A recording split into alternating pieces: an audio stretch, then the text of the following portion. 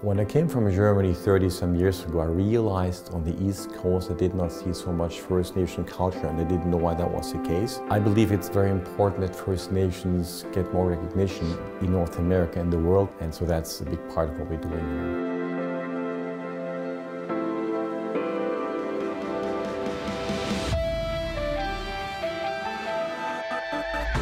We bring our old ancestors' ways into today, just to keep that alive. The meaning behind my art would be about the residential school survivors and missing and murdered Indigenous women. I talk about things that are happening in my life at the moment.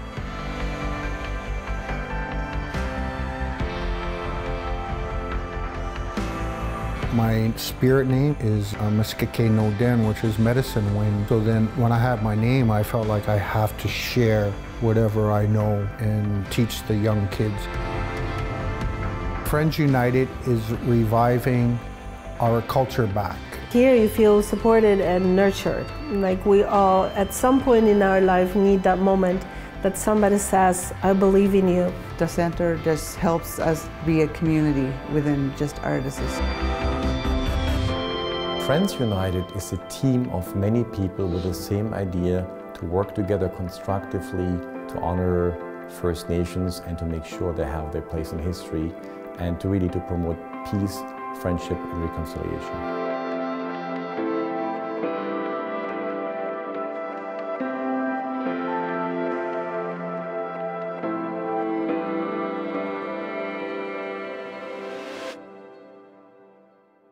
Well, hello. We're here at the beautiful Friends United International Convention Centre in Cape Breton, Nova Scotia, Canada. And I'm joined today by three fabulous, esteemed guests. Loretta Gould is an artist, as we'll hear. Senator Mary Coyle is here, and J. Bell Redbird is here. And they are going to help me tell the story today of this truly special place. Who has the deepest roots with this center? I think it's you, Jay, isn't it? I think it's Jay. Oh, Jay, we're nominating you to go first. Phew. Yeah. Okay.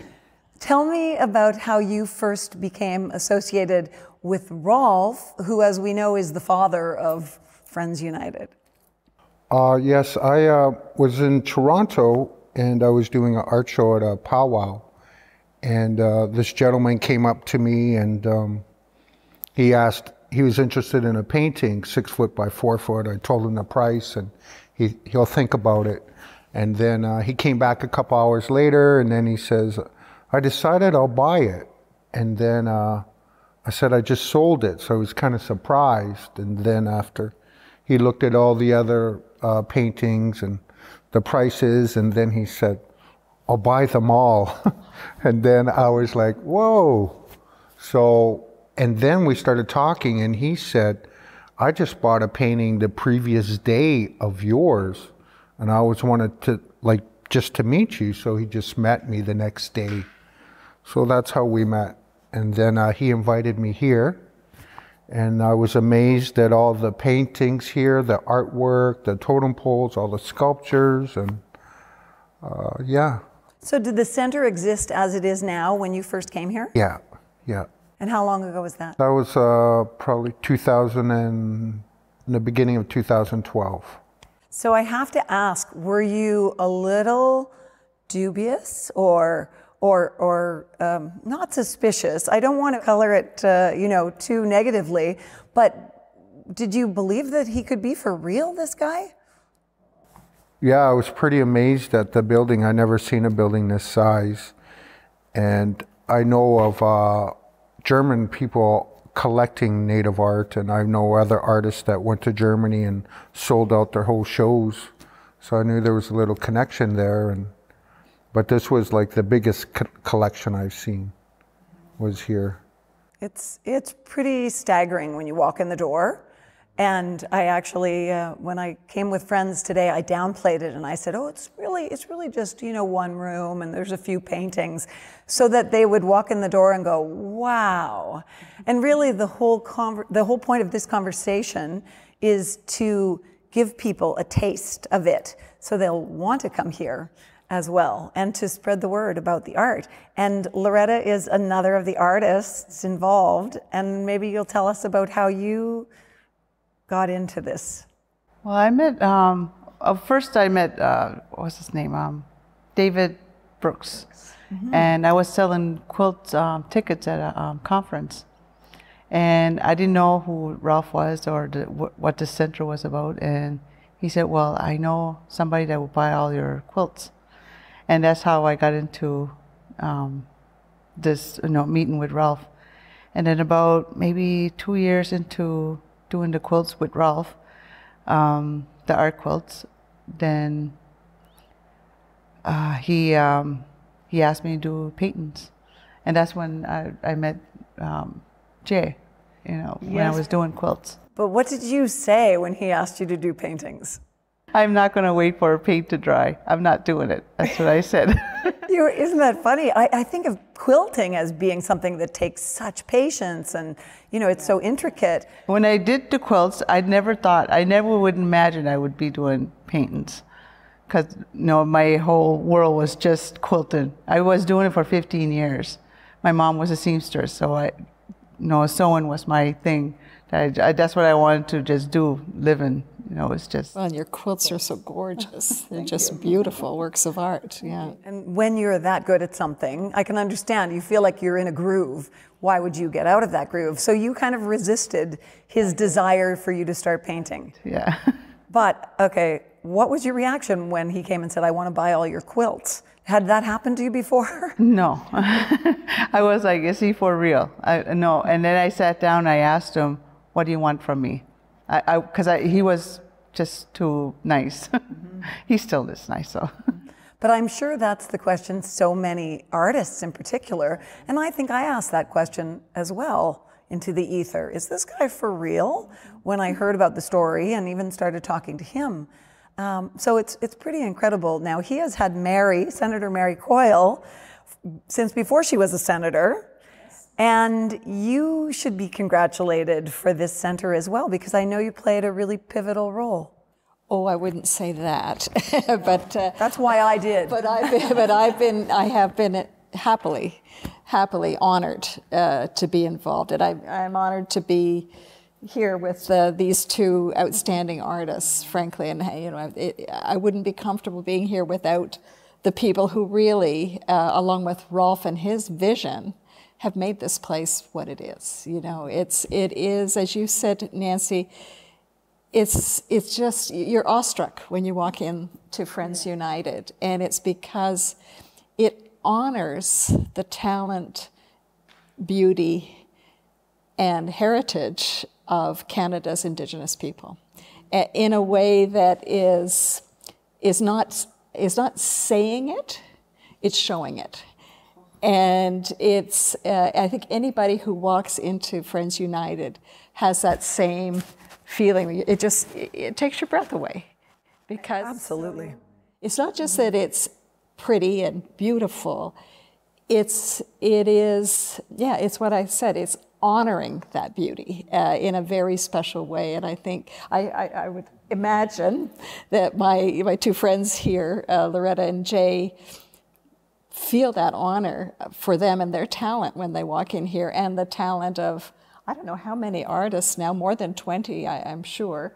I had the good fortune of interviewing almost all of the artists who are honored and whose work is displayed here. And I think every one of them says the same thing that we're hearing from Jay and from Loretta and from you, Nancy. Is this guy too good to be true? Like, really? Come on. That's a common sentiment, I think, when people first meet Rolf Bouman. So how did you meet him? How did this come to be? Well, I first met Rolf when I was running the Coady International Institute at St. Francis Xavier University. And he was interested in the work of the Institute and was a supporter of that. And I used to also be, as a member of the university administration, I used to support something called German Day. It was a day when we celebrated German language, culture, history, and accomplishments in the world with the German department and with Professor Marlies Lada, who is also a good friend of Rolf Bouman's. And when I stepped down from being director of Coady, I was doing a number of things, and Rolf at that time had made a generous donation to the Coady Institute of prints of many of the Friends United artists. So the Coady Institute has a whole floor where there's this stunning display of art by the Friends United artists. So Rolf knew I was interested. The last thing we had started at Coady before I stepped down as director was the Indigenous Women's Program. And it was kind of bringing Coady back to its work with Indigenous Canadians. And Rolf said, do you want to come and have a little look and get a little closer to what we're doing with Friends United? And I said, I'd be honored to do that. I'd love to learn more. And so that was the beginning. And so you remember the first day you walked in the door? And did it look like this when you showed up? As Jay said, it did look like this. It was, actually, let me just take that back. The first time I walked in here was before it was this. That's what I wondered. Did you see it as a fish hatchery? It had been a fish hatchery, and Rolf was using it as storage, but he took me and showed me a lot of the art that he had started to purchase, David Brooks and others from the early days, and he spun this vision for this center, not just as a place to display art, but as a place for people to come together and make art and support each other. It was much more than a physical place to show the beautiful art off. It was a place to bring people together. He had an interesting vision. And I thought, that's interesting, Rolf, how you're going to get from here to that vision. Well, the next time I came, there it was. And every time I come here, and I've been here many, many times, it gets better. There's more art. There are more artists involved. The art gets better. And there are more people brought into the circle of Friends United.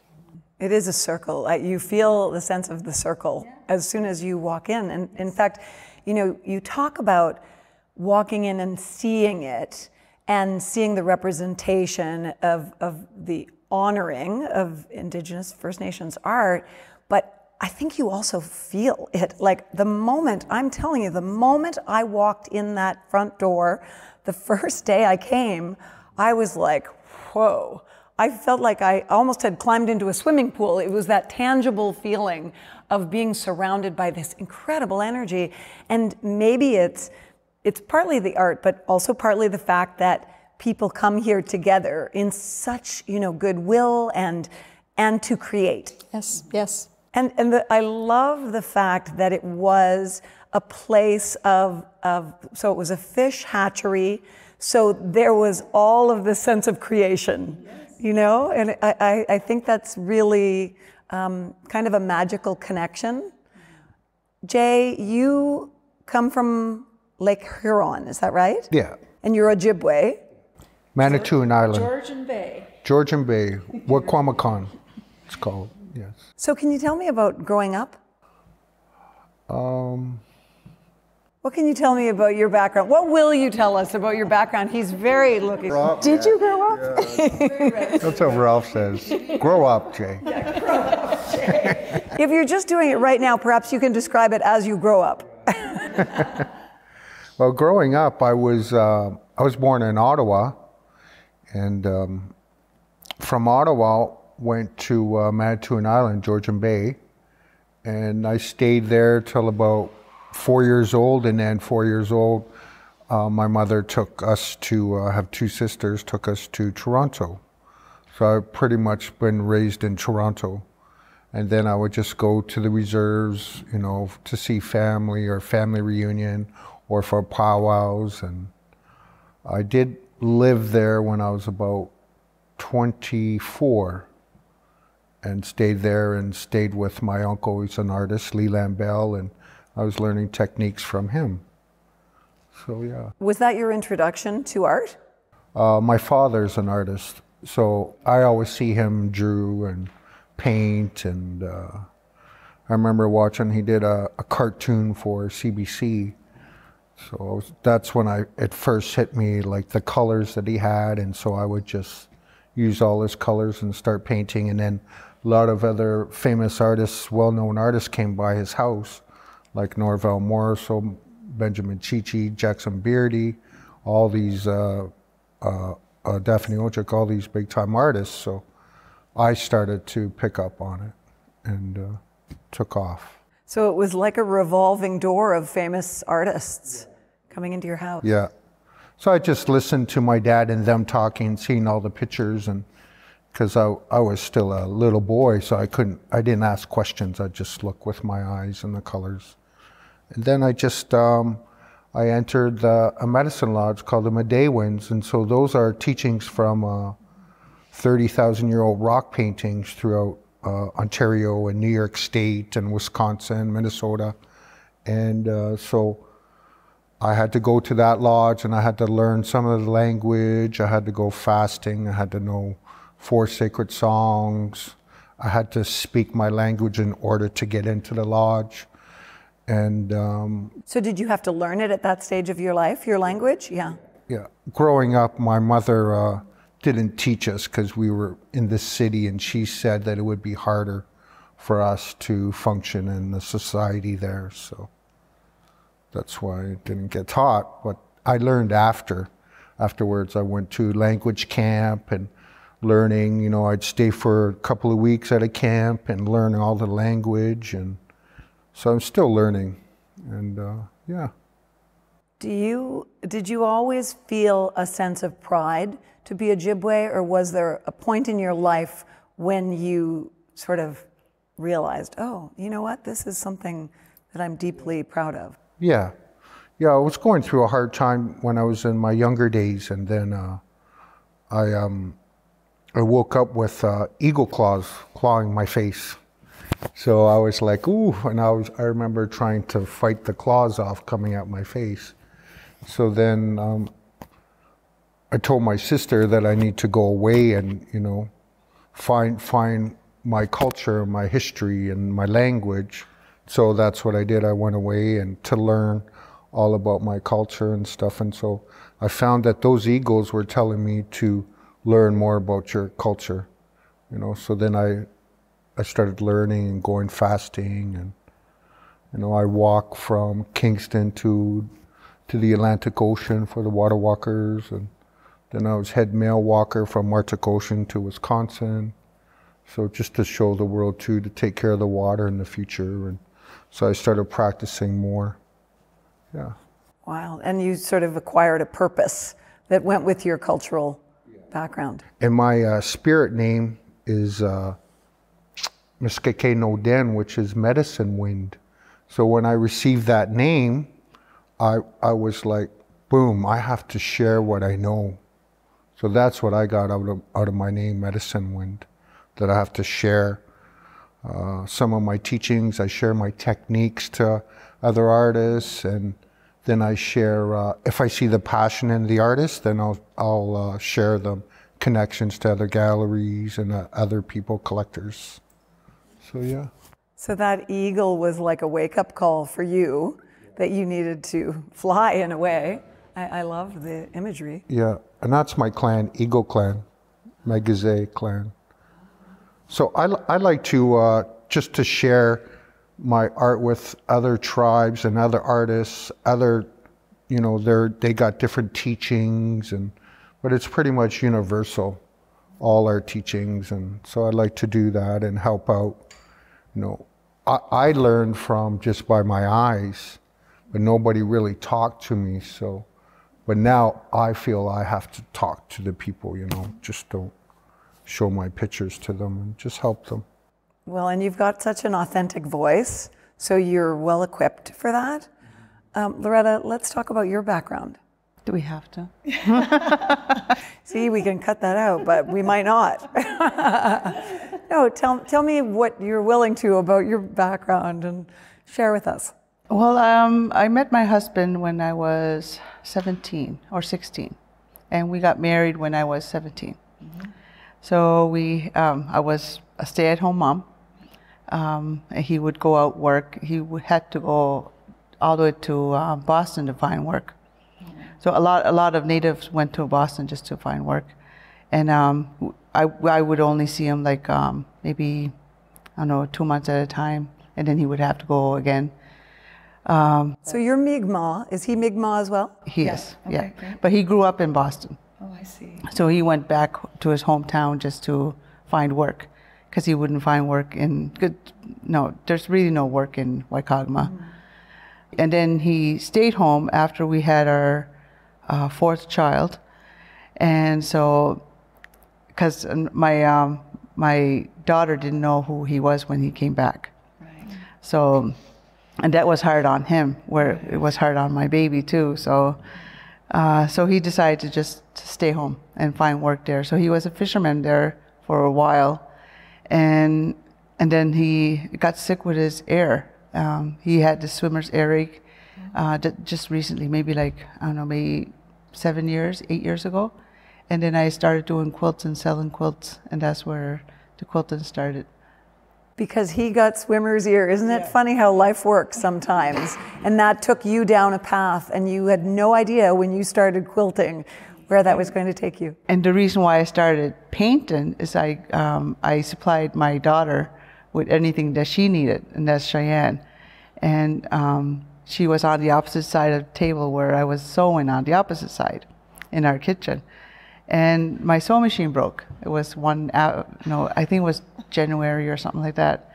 And it was storming out. I remember, and I told Elliot, I said, I think I got to find, somewhere to send my, because it was on warranty, and it took 6 months for me to get my sewing machine back, which I don't use anymore.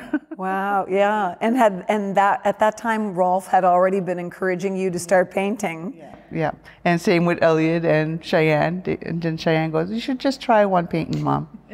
And that's where. What was the first painting? Turtle. It was a turtle? Yeah, it was from my dad. He has my first painting. So why was it a turtle? I love turtles. It just a turtle thing. I always loved turtles. Yeah. So you painted what you loved? Yep. Yeah, that's beautiful. Yeah, but it wasn't vibrant as I wanted it. So I spoke with Jay, and Jay told me what paints to use. Because I was using like Dollarama and Walmart stuff. And wondering why it wasn't. Yeah, why wasn't my stuff not bright like Jay's? But yeah. And did Rolf give you paint? Yeah, he supplies everything for me. Yeah, and the paintbrushes and all. Exactly. That. Okay, he was doing that then. Incredible. So Mary, you touched on, before when we were talking, you touched on the fact that it's not just about showing the art, it's about supporting the artists. Do you want to talk about that a little bit? Because you've been involved as a board member, and you understand the mandate of the place and the heart of it. Yeah, and the heart of it is really what it is. It's, I think all of us who are supporters, we feel like we've been invited in. I don't share the same talents as my friends here, Loretta and Jay, but I'm a great appreciator of them and their talents, but also the other people who are part of the Circle of Friends United, the other friends. And I think one thing that's really important is to understand that this is not an institution, right? It's not something that somebody had an idea to create an institution, and they went and they got money and they created it. Not at all. It's very organic. It's very organic. It's very human. So it's very hard to put into the kinds of boxes that people might think of, and that I'm used to thinking of, right? So I am a supporter. I'm a cheerleader. I'm an appreciator. So there's a circle of us appreciators who are around Friends United. We're not the artists, but we feel like we have the privilege of having an association with this. Rolf, you have to understand, and I'm continuing to understand Rolf, you can't put this man in a box. He's a successful businessman. And one cannot talk about Friends United without talking about Rolf Bouman. So he's a very successful businessman, but he wasn't born with a silver spoon in his mouth, right? He came as a young man to Canada, you know, from post-war, you know, he grew up in post-war Germany, right? And post-war Germany was a tough place to grow up, right? You know, people had to find a way to get along in the country with people that, you know, I mean, some pretty horrible things happened during that war, and in Europe, right? So he came from this very special period in Europe, came as a young man to Canada, to Cape Breton. And here he found, you know, a great appreciation for, as you said, you know, Germans love Indigenous art, Jay. I think it was more than Indigenous art, though, that Rolf found. Rolf found Indigenous people. Yes. And so you might think of Rolf Bouman as a patron of Indigenous art. But I see him, yes, as that, definitely. But as a patron of Indigenous people, which is a different, deeper level of appreciation than just an appreciation of the art itself. It's a soulful support. Exactly, and he's, you know, of course, the art itself is an expression of the soul, right? But what what he found here, though, is this great disconnect. How come Canadian society is not appreciating these people and what they bring to this society? And so I see him, yes, bringing together artists, helping artists connect with each other. We've heard of, you know, Jay helping. We know that Loretta also helps other artists, you know, that artists all come and help each other out, help improve the art itself, the art form, and the products of people's talents. But it's much more than that. I know from talking with Rolf, and I know from others, that the vision is to change the conversation in Canada and in the world. And actually, and I'm sure you'll be talking with our regional chief, Morley Gugu, later, you know, when I spoke with Morley about this whole effort, he said, Mary, you know, we talk about reconciliation in Canada. Well, this is reconciliation. It's not only seeing, and I remember it clearly, Indigenous people as victims, you know, which a lot of people in Canadian society see, but seeing the beauty and the strength and the talent and shining a light on that, you know, which is frankly more respectful. So yes, it's not easy to put it in a box, and if you tried to put it in a box, it would die. It's a human, organic coming together of people who are talented artists and those around them who are there to learn from them and appreciate. I love the word that I really picked out of what you just said was seeing them. And I think that's so powerful, you know, not their story, but to see them. And it makes me ask, Jay, do you feel seen by what happens here? Does it make you feel seen as a human being and as an Ojibwe person? Yeah, through the arts. Like growing up, that's one of the main thing that I felt is to show the world and the different cultures of our artwork, because it's so meaningful in our paintings. So a lot of people have acknowledged that, and you know, from seeing our art and other artists, I know, even me, that I have been invited to schools, colleges, universities to speak and discuss our painting. So that's, I feel that's what my job is to do, and to teach the young ones too to do that and to share, because there's a lot of beauty of our culture and history and language inside our paintings that we could share to the world. So. I seem to remember a story about you being a child in school doing art and being discouraged from doing art. Is that right? Yeah, I went to college, and so I was 19 years old, and I had 7 different courses of like line drawing, life drawing, so much of the courses. So they would give us what to do, a subject, but I would always put a native subject in my artwork. So then the other students would look at my mark and they, wow, you got an A. And they were like, A. I'll get A's or B pluses. And they were asking me, how come you don't get A plus? Because they were saying that I was the best drawer there. So then I asked the teachers, how come, you know, the students are asking me, how come I don't get A plus? And everybody's getting A, you know, I get A's. And they pretty much all the teachers said that I put too much native stuff into my art. So then I went to the dean and I talked to the dean and I said, that's not right. And so he says, well, just hang in there, Jay. We want you to represent the Aboriginal, Indigenous students of the college, and we're going to make you travel throughout Canada at 19 years old. And then, but I still had a problem with all those teachers judging me, you know, and so I quit. And I used that as a friendly push, positive.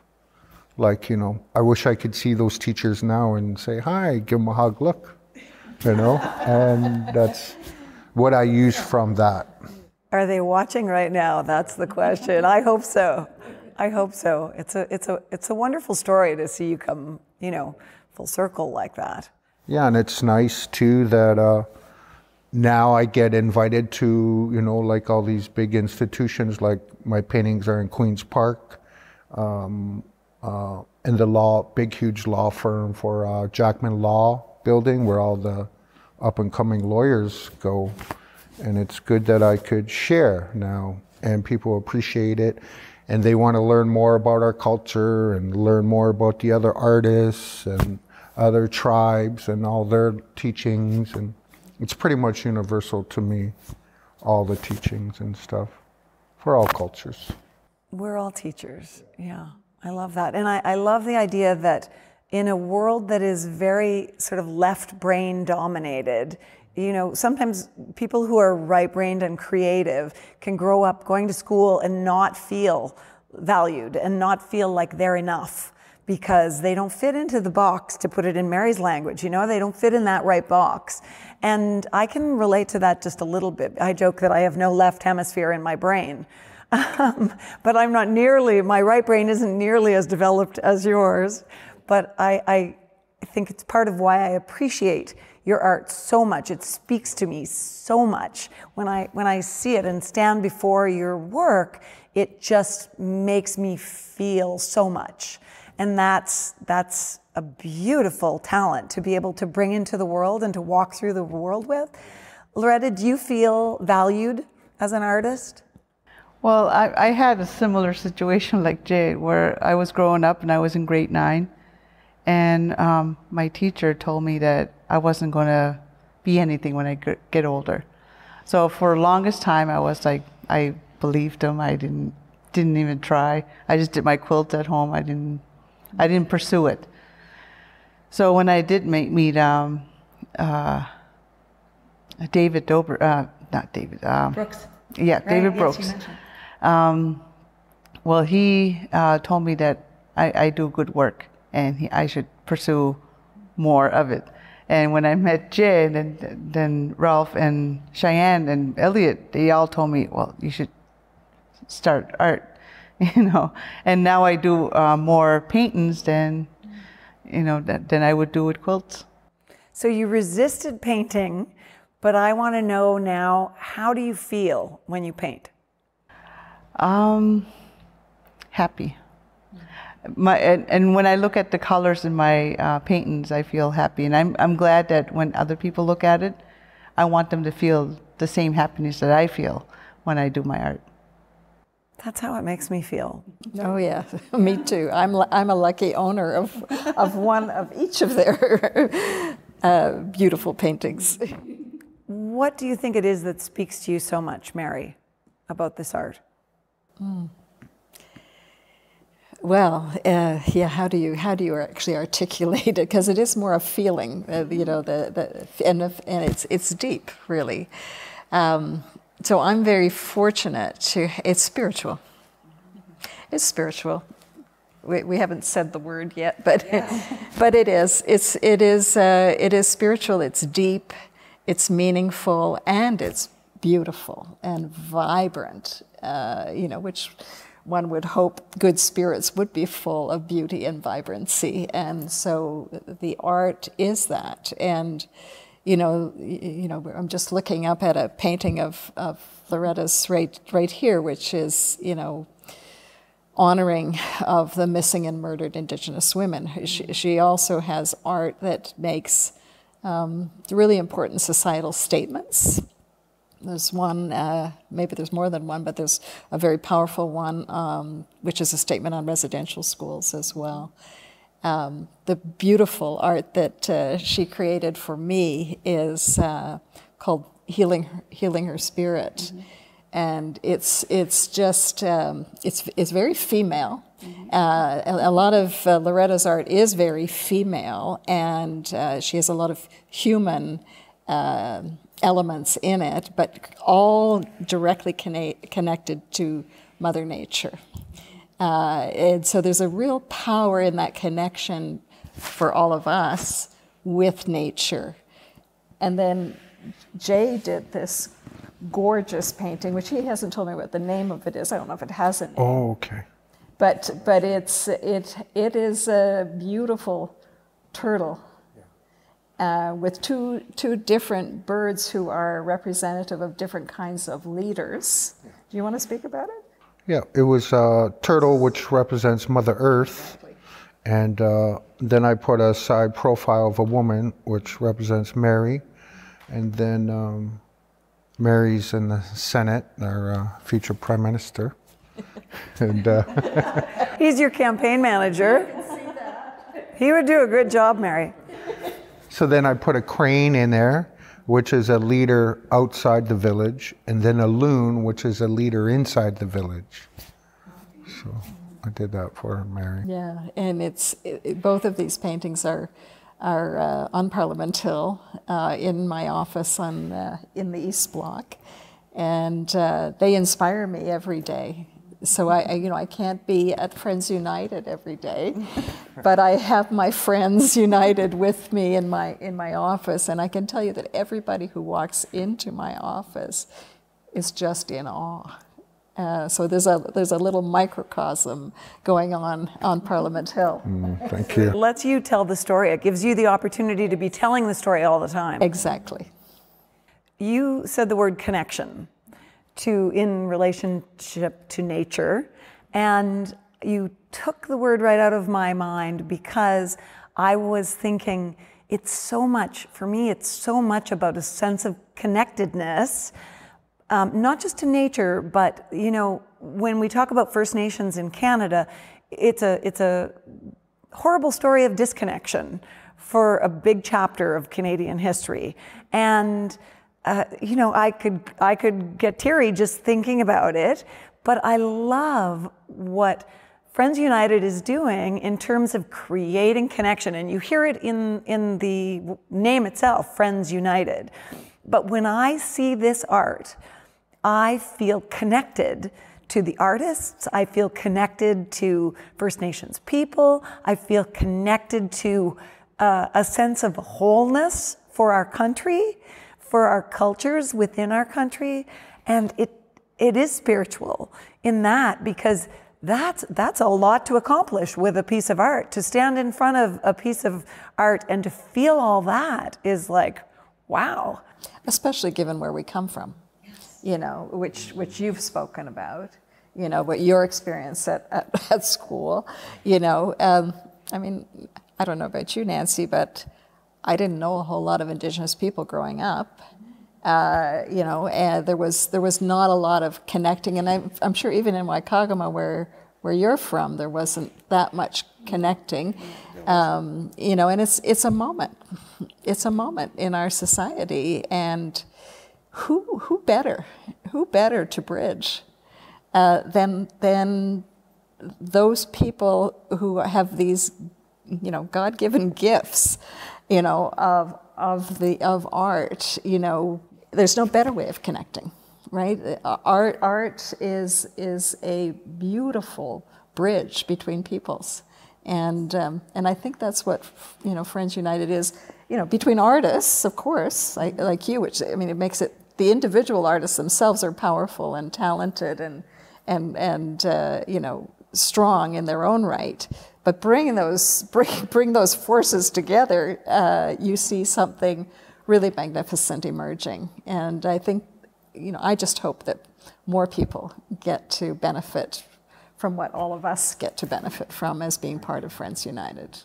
Well, I think the image of a bridge is so powerful, and it's between artists, but it's also a bridge from prejudice to reverence, if you will. You know, and I would like to think that our society is moving across that bridge to a sense of revering our past and our First Nations people.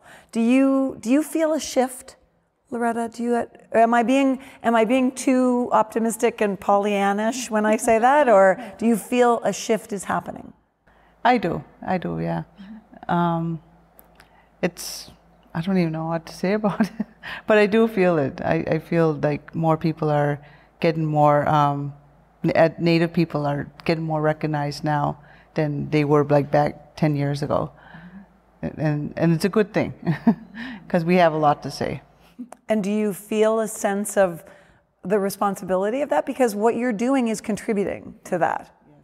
I do feel responsible for some things that I speak about, like for murdered and missing Indigenous women, or suicide. That one right there, it's about suicide and being depressed.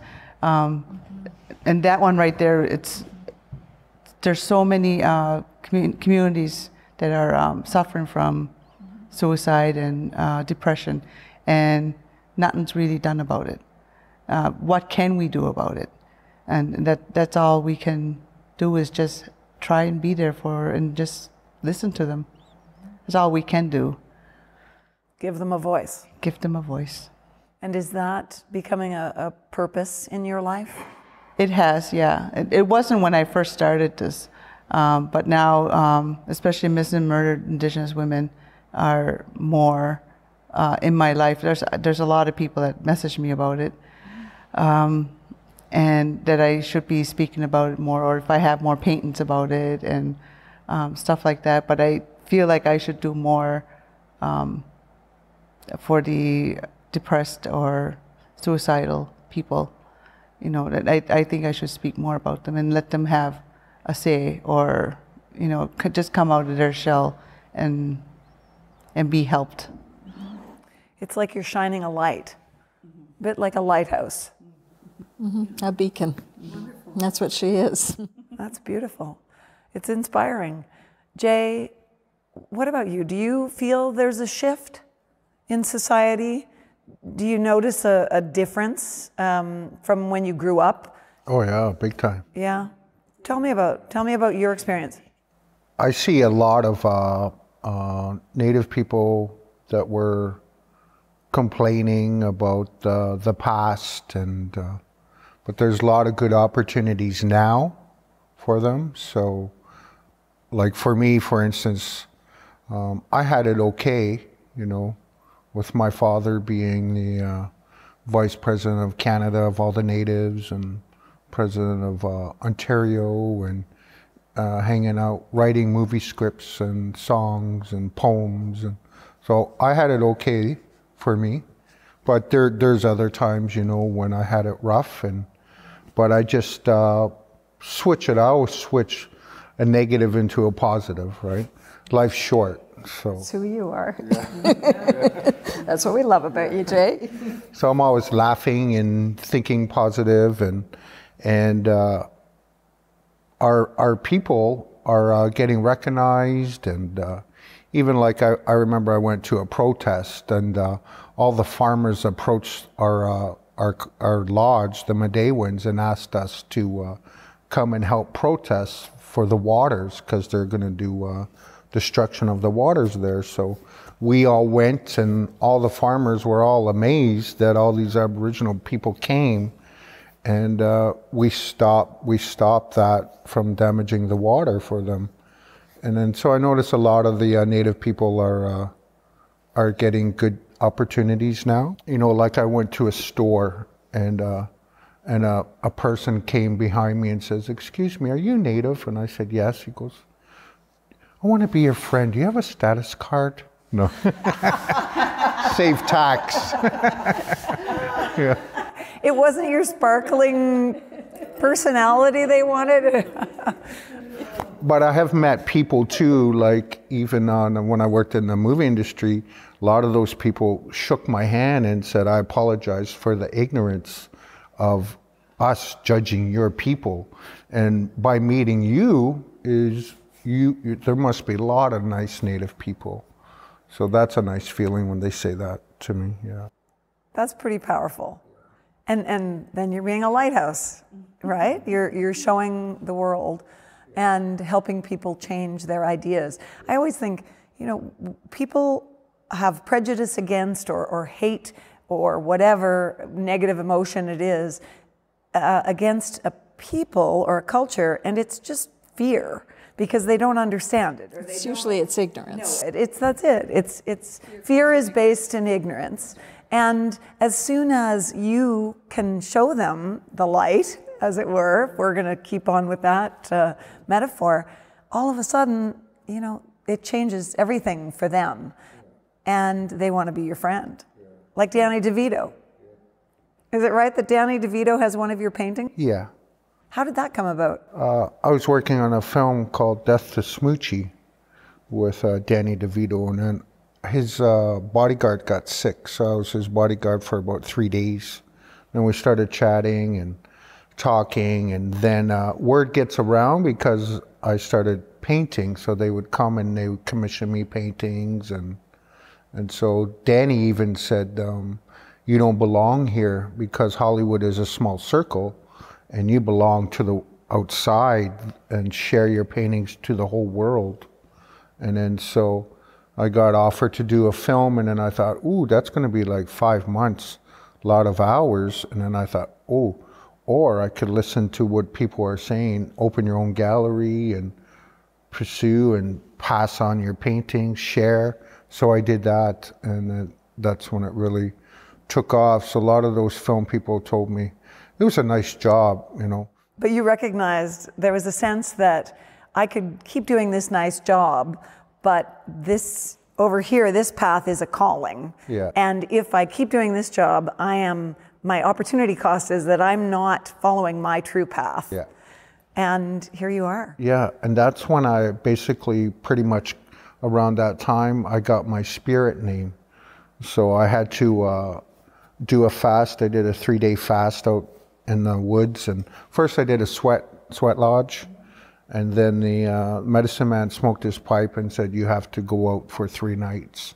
So I went out for 3 nights. And then when I came back, I had to do another sweat. And then he smoked the pipe again. And he says, your spirit, your Indian name is Medicine Wind. So then that's when I thought, that's when I have to share my work. And that's what I did. You're a healer, in a way. Yeah, I do it through the paintings, yeah.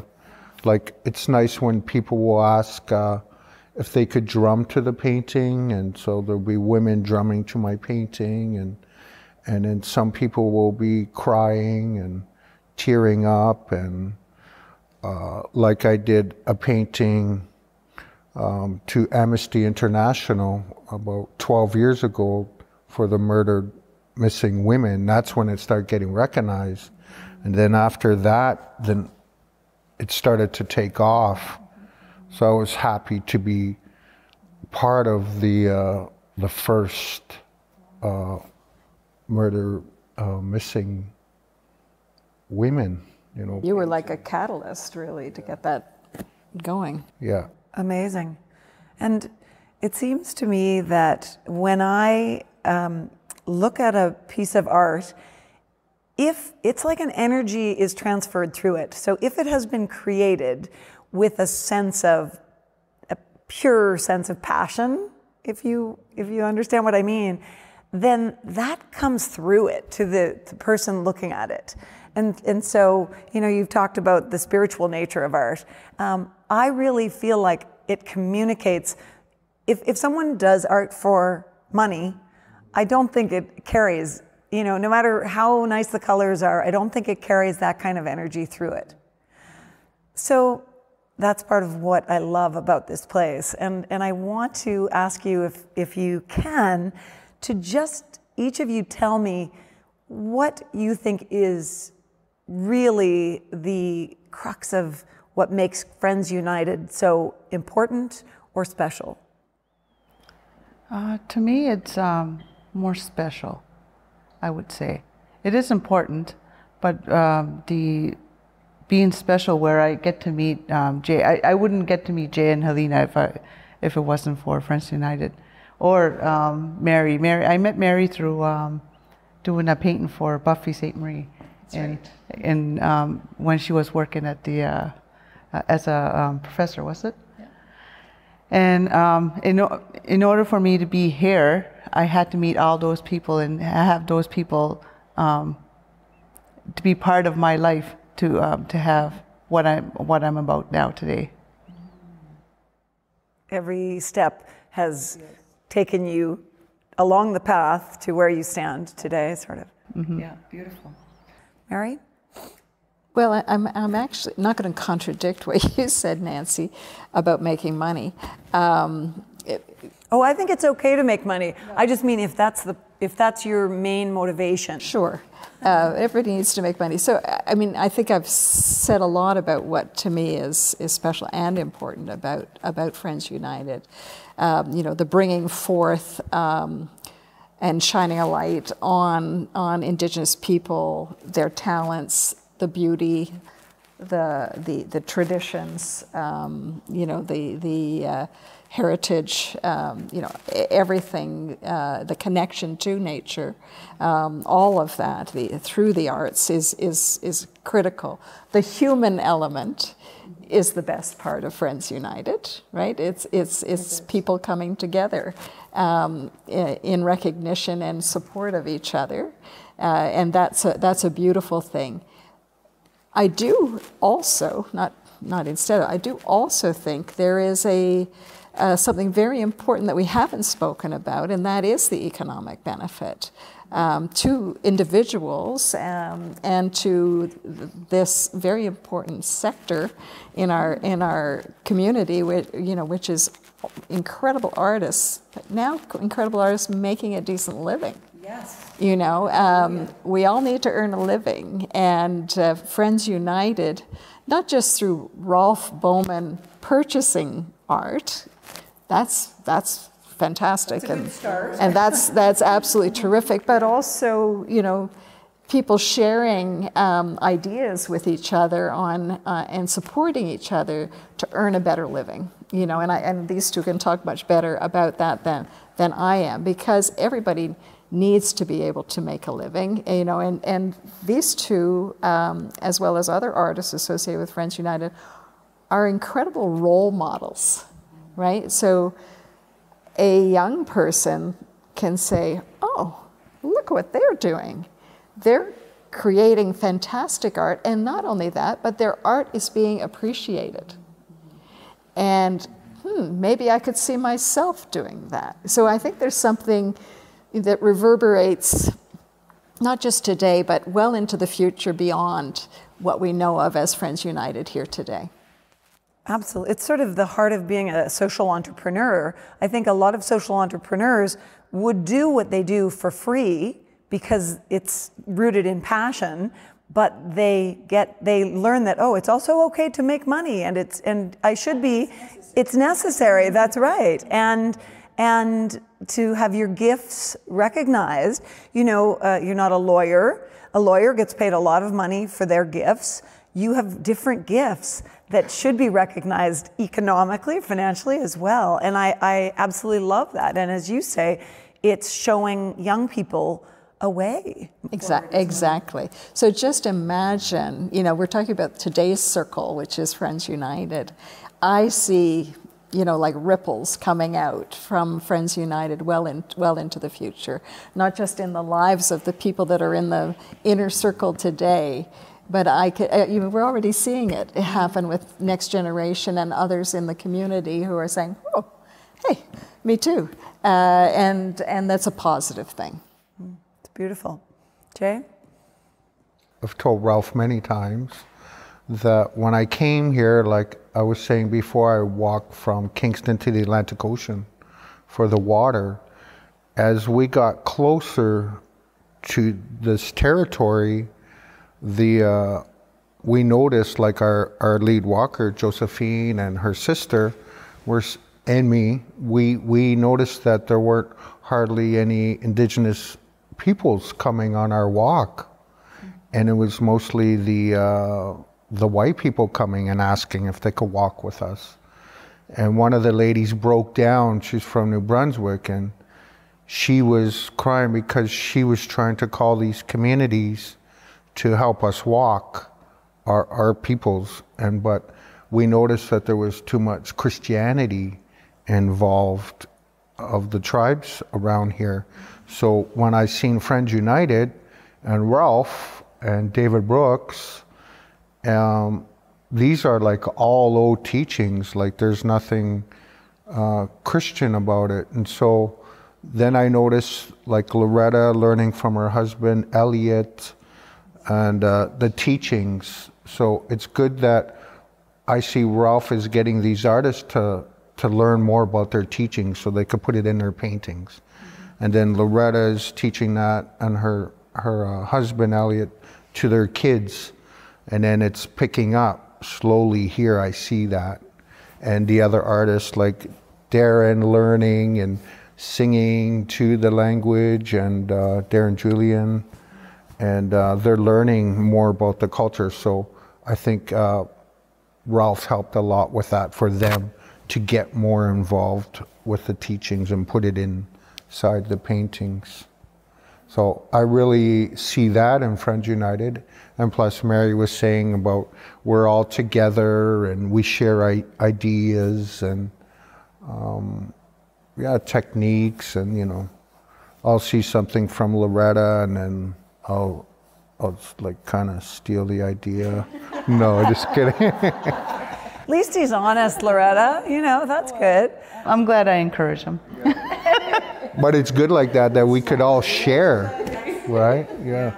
Well, I love, and I think when I first heard the name, I thought, now I wonder why it's called Friends United. It seemed like sort of a strange name to me at first, to tell you the truth, and now I so get it. Like, as you say, this is so much. It's about human connection, so much. And in terms of creation, I even understand there is a baby that came out of this. Can we tell that story before we wrap up? Because I think it's a lovely bit of icing on the top of the cake. Well, I went to go see Rolf, and for years we were trying to have another baby. For like maybe, I don't know, 11 years, I think, or 10 years. And I went to go see Rolf, and Rolf said, well, do you have anything for sale? And he bought, I think it was like 4 of my paintings at the time. Yeah.